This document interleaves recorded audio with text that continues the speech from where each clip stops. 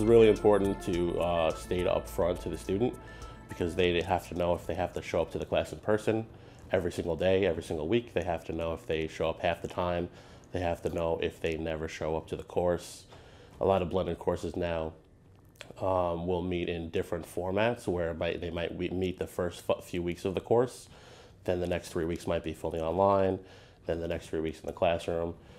So things like that really need to be told to the student up front so they could plan their semester. When the students do register, they can see whether the course is online or not. They could search for just online courses.